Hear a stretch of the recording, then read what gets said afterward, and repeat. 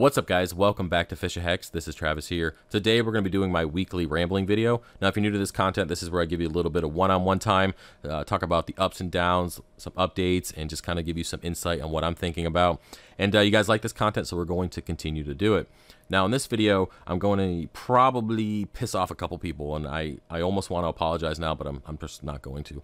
There's some stuff that needs to be said about our reefing community here on YouTube, and it just kind of needs to be said. If something comes of it and changes, if it doesn't, it doesn't. It is what it is. I'm also going to give you guys an update on Reefapalooza, some of the things I have in mind for that show in June, as well as show you guys the garden downstairs and upstairs, and kind of how I've been picking out on the garden already. And yeah, so we're going to cover all that. So let's go and get started. Now, the first thing I want to talk about is the reefing community here on YouTube. I've only been here for about 2.5 years, and it has changed drastically since I've started. A little insight on kind of how it was when I started. You had to make content, you had to edit that content, upload it, and if people liked it, they stayed and subscribed. If they didn't, you know, your watch time wasn't that great, and you just didn't get noticed on YouTube. It is what it is. Now it's live streams this, live streams that, and I will admit, live streams are great for those people who don't want to sit down and edit content. It's good. It's an easy way to get your name out there and stuff like that. So I don't hate people for doing it, but it definitely has changed how information gets across to people, and how misinformation can be spread very quickly. And it also contributes to kind of the ego factor, or the star mentality that some people get here on the community. And it's kind of funny of how their minds change. You know, somebody starts off very humble with 1 subscriber, and then they'll get like 200 or 300, and they start thinking, oh shit, I'm starting to be something. And then then they get up to around 3,000, and they're like, whoa, man, now my head is really big.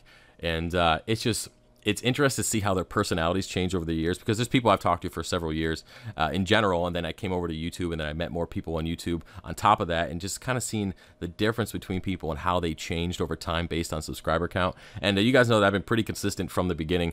The only thing that's really changed my channel is I don't necessarily do as much beginner guy stuff that I want to, and I apologize. That's something I really want to start doing more of. I just kind of took over with projects and builds, and there's only so many hours a day that you can put content in when you have kids at home as well, when you're trying to take care of all that stuff and be a dad and have a family and run a business and then run a YouTube on top of it. Sometimes something has to take a back seat, and unfortunately YouTube is the first thing that takes a back seat when it comes to the rest of my life. It's just kind of how it is.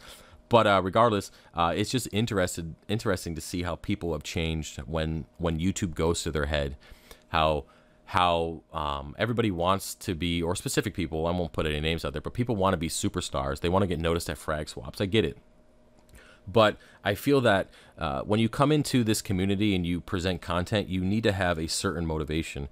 For me, it's always been, I want to share my content with you, share that part of my life with you guys, and also show you what I know that works, and give you the best information that I know, with either with documentation proof in the comment section, or with proof of it working visually through the video. So I've always been that way, and it's never going to change, because it's worked so far, so why change it? But I feel that people come in here and they throw content out just for the sake of trying to be something, not so much helping other people. It's more or less this whole Me Too movement that's kind of taken over the United States.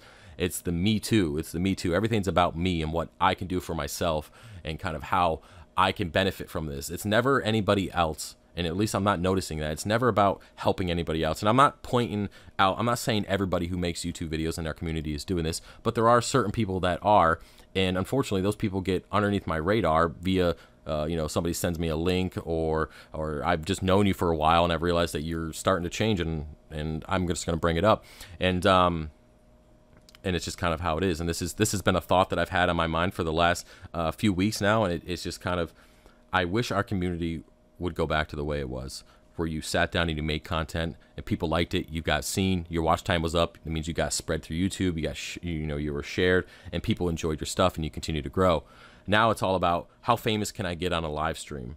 How can I go show off and get kudos and subscribers from a live stream, and give misinformation? That's all that it's about. If I really want to be lazy, I'll just run live streams every day like everybody else. I mean, I can do that. I mean, I have no problem. I can run live streams every day and just sit here and talk out my ass, if that's what it takes, right? But no, that's not what I enjoy. So I'm just saying it's that easy. But I just I'm disappointed on kind of how things have progressed, and how everybody wants to be something, but never wants to put the effort into doing it. And it's a shame. It is what it is. So enough about that. Oh yeah, for whoever, I'm not going to say any names, but this pisses me off too. You know the banner on the front of all my thumbnails to the left-hand side that has my name and the color theme and all that kind of stuff that I started, I don't know, like a year ago? For the joker out there using my banner, but just changing the letters to whatever name your YouTube channel is, you're an asshole. I just want to put that out there, okay? Don't try to gain off of my success and my subscribers, because what happens is in the related videos, your banner will show up next to mine and they'll misclick and watch your content or go to your channel, and you'll get a view out of it based on the fact that it has the same look. So just little stuff like that. Come on, guys. Just make your own effort. And, you know, why do you think I've changed my intro a couple times? Because people keep using it. So now I got to pay even more money to have people do more unique intros, so I don't have to deal with that shit anymore. Anyways, I'm done talking about it. I'm going to move on to something else. All right, so the next thing I want to cover here is the garden downstairs. And yeah, it's awesome. I've started out some new plants. I started some carrots, started some California peppers. I went ahead and started some radishes a couple weeks ago, and they're already doing quite well. I have those downstairs here, as well as my new kind of, I guess it's a kind of a salad. It's called a sweet salad mix. It doesn't taste sweet, but I mean, it's good. I trimmed it up. It's actually really small. It was probably 3 times the size of it yesterday, and I trimmed it up and made a few salads out of it. It was pretty good. And one thing I realized is when I'm cutting lettuce and stuff, I basically got to cut what I'm going to eat then and not put it in the refrigerator, put it in a Ziploc bag or anything like that, because it just doesn't hold over very well. So whatever they're doing in mass production to allow lettuce to stay lettucey, is that even a damn word? Whatever. I don't know what they're doing, but I basically got to cut what I want to eat and then just kind of leave the rest to grow.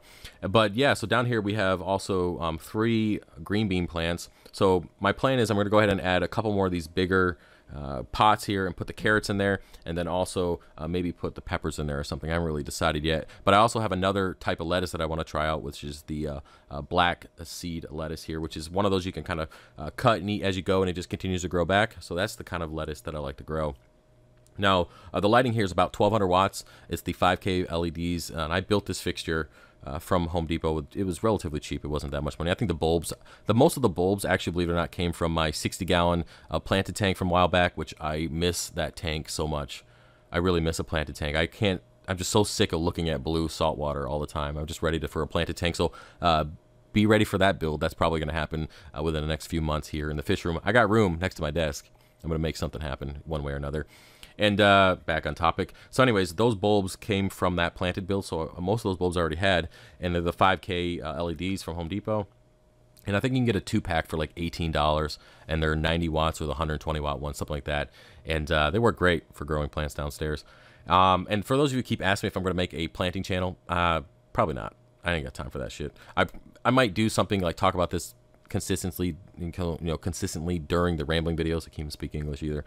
And then I might do that, but to designate a whole nother channel with that, I don't know. Probably not. Probably not going to happen. So upstairs here, we're going to move on to that. Basically, on the right-hand side, when you come out to the deck, I have radishes that have just started coming up. I have Swiss chard in 2 rows that will be coming up. I just planted that stuff a couple days ago. Radishes always come up pretty quickly. I think it's like 3 or 4 days.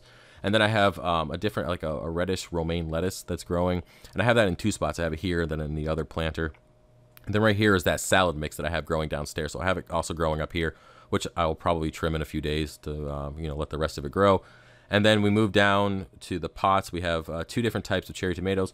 I probably should have kept the little identification tag, but yeah, I don't remember what kind they are. But they're the kind I like to eat. I don't know if that counts. Anyways, we have 2 different types of cherry tomatoes, so 4 plants there. And I did a ton of research on cherry tomatoes and kind of the diseases they get, how to deal with them, and just tomato plants are a pain in the ass in general to grow.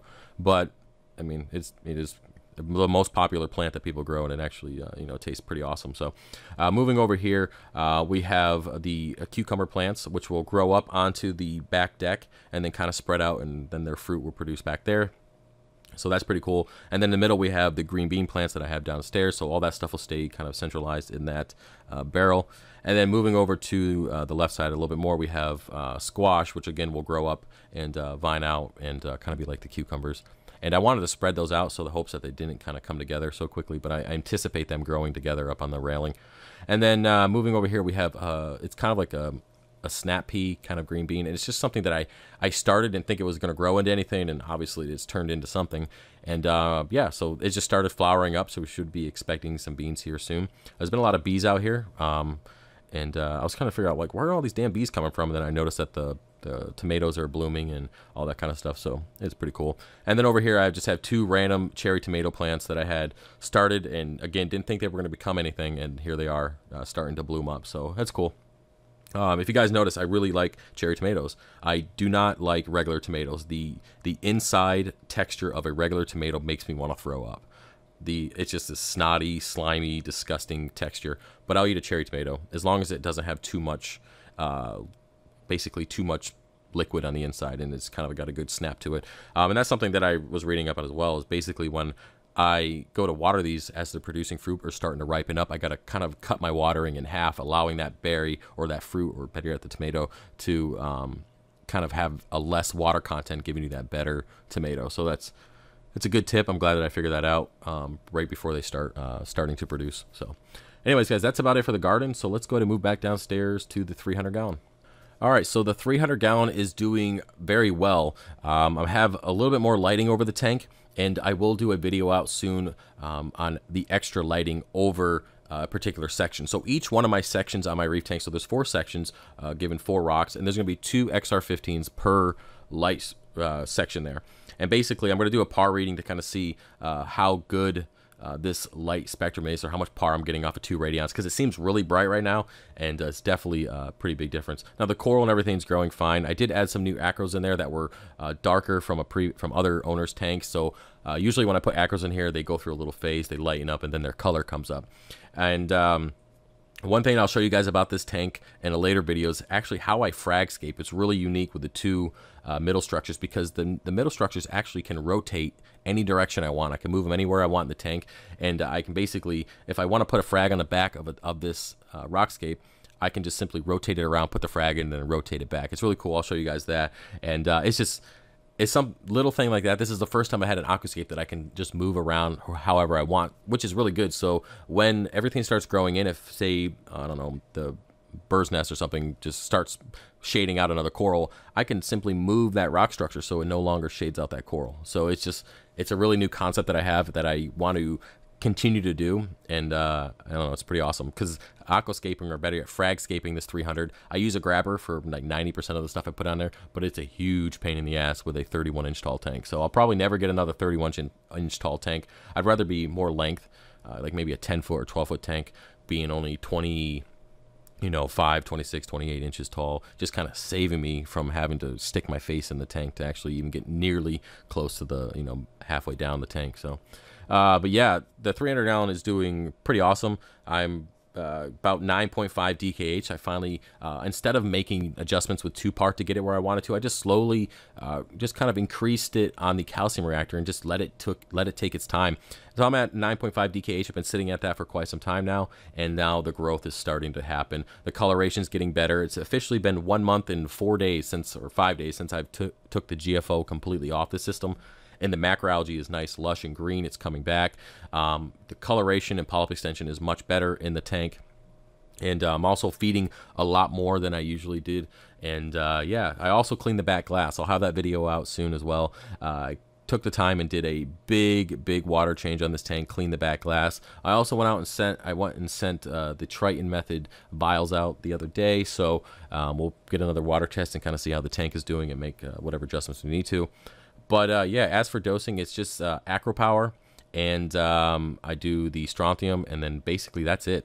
I let the calcium reactor take care of everything else, and I have Reef Plus in my food, so that's kind of how I'm dosing the tank as well as feeding the fish, so it kind of works out. And I'll talk about that a little bit later in another video. And yeah, the tank is doing very well now that the GFO is off, and I've kind of got my nutrients back up. And it's just, the tank was still new. I mean, the rock was cured. Even though there was beneficial bacteria on the rock, there still was, the tank has to go through a little bit of a process before things start picking up. And now that I'm getting, the acropora growth, really what it did is it kind of encrusted for the longest time, and now it's finally starting to go up, which is kind of normal. It just was, upsetting to a point where I'm like, well, this time on my 6 months on my 125, I had a ton of growth and a ton of coral going on, and I just have to realize I'm going with different corals. It's a whole nother tank. It's a different setup, and you know, I'm using new rock and not, you know, 8-10-year-old rock that I had from somebody before, and I used some of the rock that I had for 2 years. So it's a different situation. I just have to take that into consideration when I start judging myself on my own performance. But yeah, this tank, I can't wait to see what it looks like in a couple years. Just with the sheer amount of coral that I have in there now. And I just added 7 frags yesterday, and it doesn't look like I added anything. So got to get more coral. This is kind of where I'm at. And yeah, so let's go ahead and yeah, let's move on to the 30-gallon real quick. The new method that I started the other day, everything seems to be fine. I did do a pretty big water change on this tank, and yeah, it's working out great. We have the clownfish in there as well as the anthias, and everybody's happy. I'm probably going to put a couple more fish in here just to have some more movement, and yeah, should be good to go. One last thing I want to talk about regarding the fish room is the quarantine setup. Now we have the 2 tangs on the top. We have the flame fin and the Scopus tang, which have been in quarantine since the 25th. Then I went ahead and picked up Scott at Roscoe's Reef, his powder blue. He's in quarantine. I also have a bunch of clownfish, and I just got 2 more black and white Ocellaris clownfish the other day or yesterday. For somebody wanted to trade them for coral. They didn't have a home for them, so I took them in. Now I'm going to do something a little bit differently with my clownfish, and I've had several clownfish in the past, but I've never had this many. So what I'm going to do is I'm going to be introducing not only those 3 tangs on the 25th or 26th of this month, but I'm also going to be taking 2 yellow and white Ocellaris clowns and then those 2 black and whites and introducing those to my 300, which currently has a pair of black and white Ocellaris already in there. Now the tank is very big. I don't foresee any real issues. Now, what I will be doing is relocating my plate coral over to the right side of the tank because the black and white Ocellaris that I just got are known for hosting that type of coral and have hosted frog spawn and stuff in their other tanks. So they're going to be hosting something relatively quickly, or at least I hope they do, based on their past anyways. And so we're going to have 6 clownfish in there, and we'll see how the tank does. It won't be too difficult to remove clownfish. I can catch my guys pretty quickly during feeding time because they're just like up at the surface of water and don't even see a giant net coming through. So worst case scenario, if there's some unnecessary aggression with the clownfish, I'll go ahead and I'll remove a pair of them, or whatever the problem is or causing the problem, I will remove them. Now I'm gonna just monitor just the normal how they treat each other, but I'm not going to make any major changes unless somebody is, you know, almost going to die or at least getting picked on too much. That's when I'll make some changes. But this would be a good time to see how 3 sets of clownfish do in a 300-gallon tank given their own areas, as well as how this powder blue does, now that I know that he has killed fish in his past and he's very aggressive. And we'll kind of see how everybody does when they're introduced to the 300. And what's good is I'm going to be adding all 3 of those tanks at the same time, which will cut down on the aggression, and also adding 4 clowns at the same time will also help with the introduction. So again, stay tuned for that. We'll have that video at the end of the month once I get them into the tank. Well guys, that's about it for this video. I have one more thing I want to mention before I let you go, and that is Reefapalooza. I will definitely be there next month. I'm looking forward to the show. I'm looking forward to meeting all you guys. And yeah, it's going to be awesome. Now, regarding that show, I'll give you all the information about where I'll be in the booth and all that kind of stuff when we get closer to the show. God forbid something changes and I give misinformation. I don't want to do that. So one thing I will be putting a video out soon on is my t-shirt. So basically how this is going to work is if you have purchased one of my shirts or you purchase any shirt from this point forward and you wear it to the show, I'll give you 2 free pieces of coral for wearing that shirt around the show. And I feel that that's a great way to say thank you for supporting the channel. And when you buy one of my t-shirts, granted you're spending $23, but only $7 of that t-shirt actually goes towards the Reef Tank for Veterans program. So I'm going to be giving you $30 to $60 worth of free coral for technically getting the $7 for that program, but ultimately not getting anything because I'm not using that money for the business or for myself. And it is simply just a thank you for supporting the program and supporting the channel. So I will be adding a bunch of new shirts. I'm going to try some funny ones. Maybe like I bought this shirt for a sub, or I bought this shirt for free coral. Just something funny. You know, if you guys want to wear that kind of stuff, it's all personality dependent. But there goes my phone. I'm not even editing this out. I'm not even going to do it. Anyways, guys, that's about it for this video, and I'll see you next week. All right, peace.